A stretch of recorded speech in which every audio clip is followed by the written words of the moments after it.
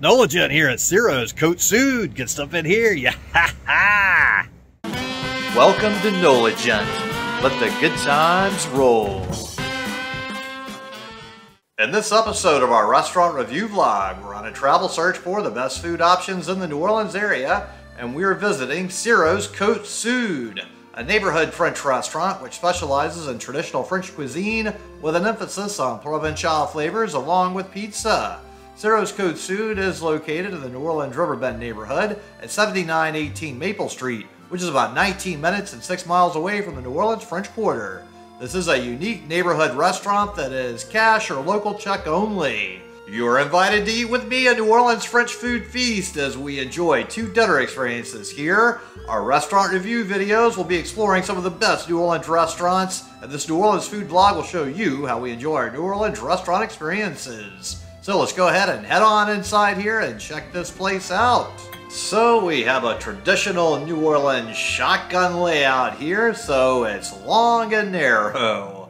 And they have a pretty good number of tables set up in here within those shotgun constraints, and they actually get pretty crowded in here many nights. So you might want to make a reservation just to make sure you're going to be able to get seated here on the nights that they are open. And they have a tiny little bar area back here, but it's not one you're going to sit at and hang out at. You really need to have a table to be able to enjoy drinks and food here. And there's some nice views here at the front of the restaurant that give you a little view of the outside, along with quite a lot of nice artwork and photographs on the walls. Now here we have the menu, so let's check out what's available here. So we have la soupe, tomato and basil, la muse-bouche, crab fingers and garlic, extra virgin olive oil and white wine, served with crostinis, le poisson, Louisiana redfish sauté with panade kale, onion and red bell pepper, jasmine rice, red pepper, creme coulée, la plate, escalope d'uveau, lightly breaded and pan-fried veal cutlet, scallopini with sweet potato mash and sautéed Brussels sprouts, veal demi-glace. On the next page, we have les hors d'oeuvres, escargots de Bourgogne, moules gratinées, huîtres à bleu gratinées en four, assiettes de charcuteries, plateau de fromages, les soupes,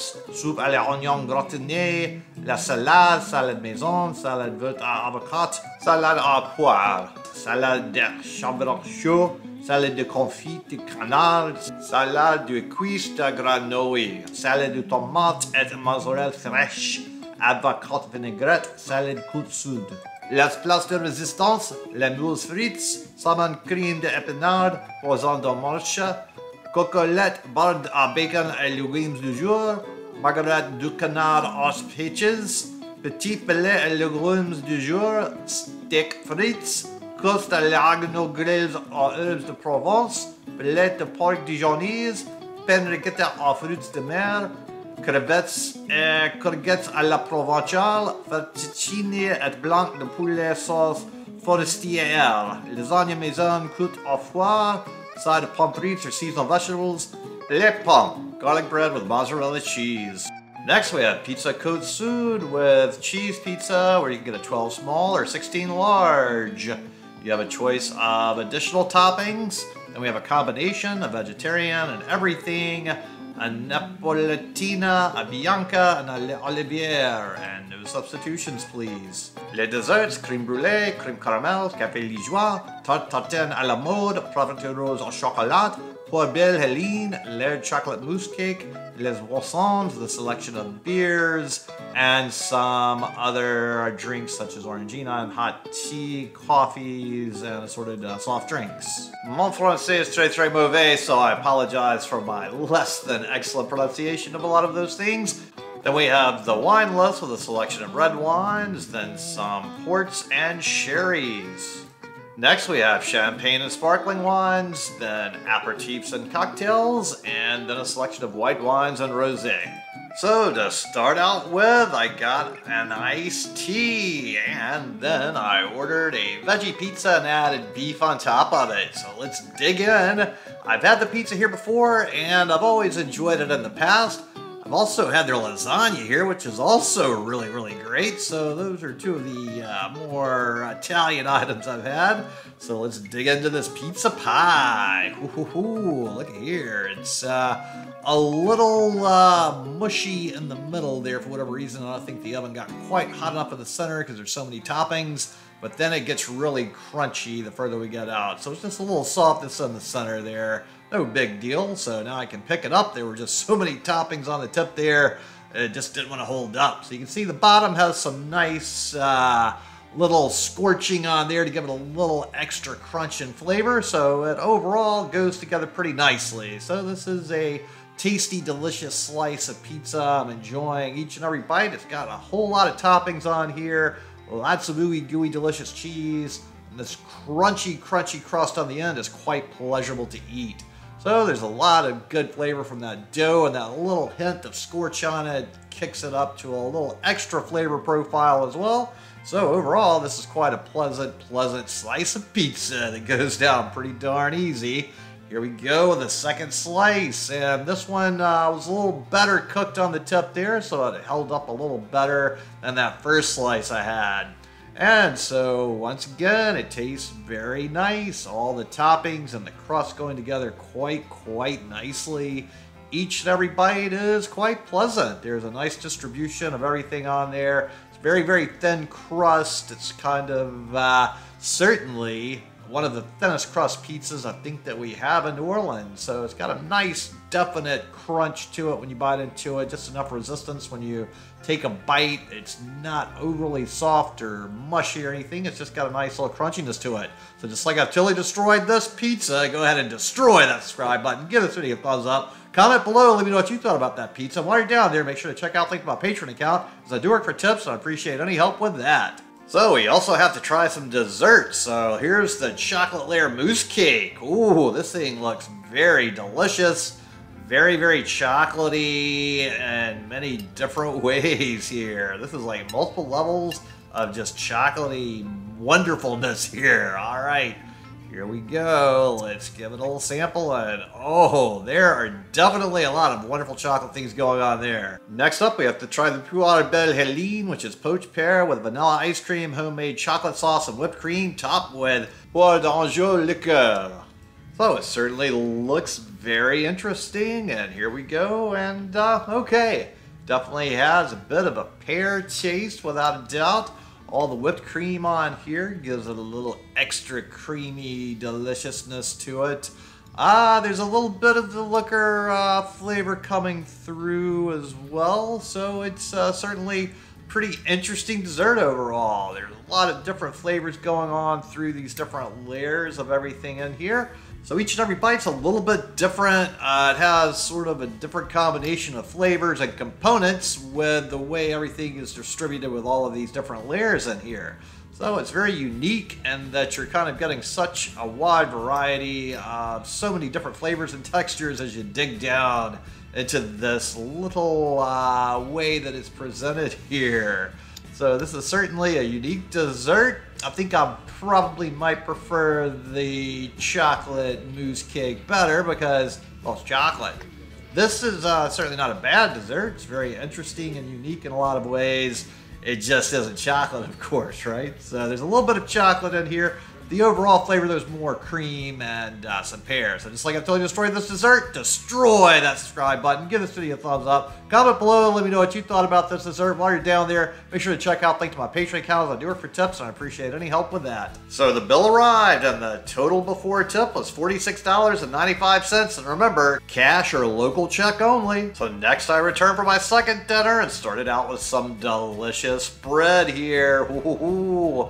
A little bread and butter always makes a fantastic start to a meal, and this was very nice bread. Next, I got a French onion soup to start out with. Now, they did have some specials tonight, too. The soup special was asparagus cream with crab meat.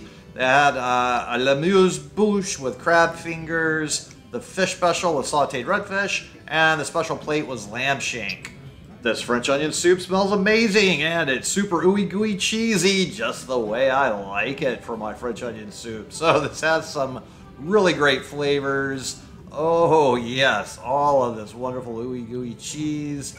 The bread in here is just perfectly toasted. It's wonderful, wonderful, just so delicious. The broth in here and all of these onions is just exactly the way I like my French onion soup. So the flavors are exactly the way I want them. Now here we go with the last bite.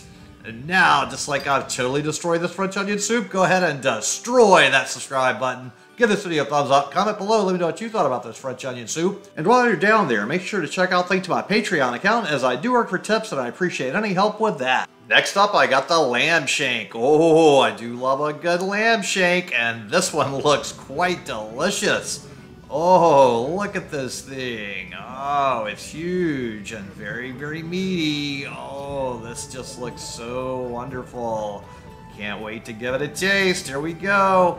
Oh, tender, flavorful, so just juicy and full of juicy flavors. This is a wonderfully prepared lamb shank. I'm really enjoying the flavors here.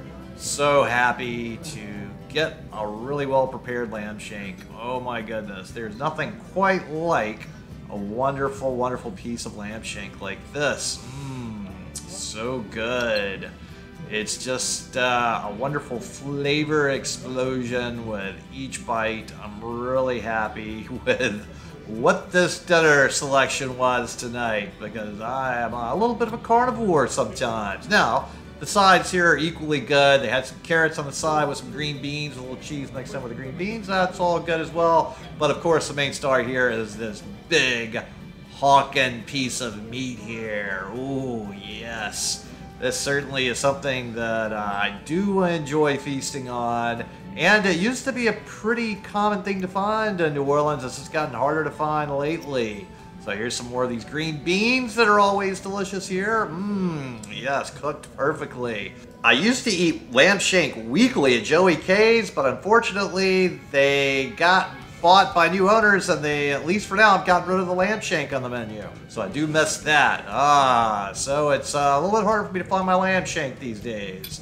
Now, just like I've totally destroyed this lamb shank, go ahead and destroy that subscribe button. Give this video a thumbs up. Comment below, let me know what you thought about this lamb shank. And while you're down there, make sure to check out the link to my Patreon account, as I do work for tips and I appreciate any help with that. For dessert, I got the caramelized upside down apple tart served warm with vanilla ice cream and whipped cream. Ooh, yes, look at this thing.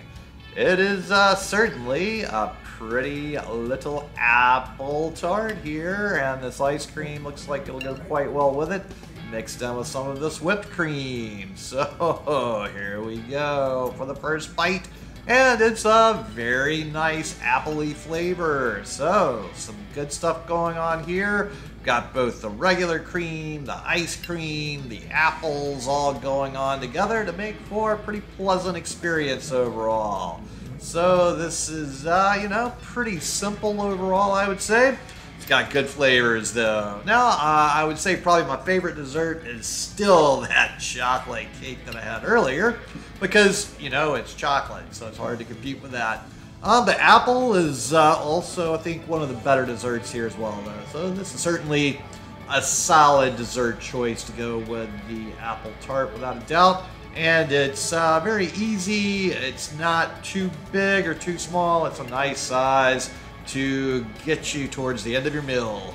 So this dessert's going down pretty quick and easy, and we're down to the last bite here. So here we go.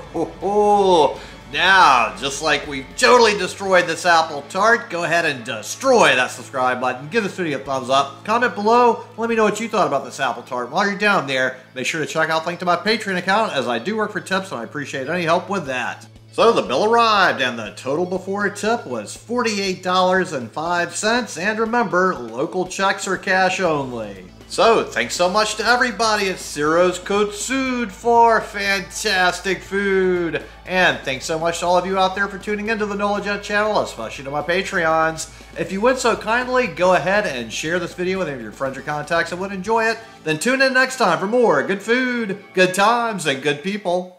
NOLA Jet here, and thanks so much for watching. And just go ahead and destroy this video right here to keep up with the fun.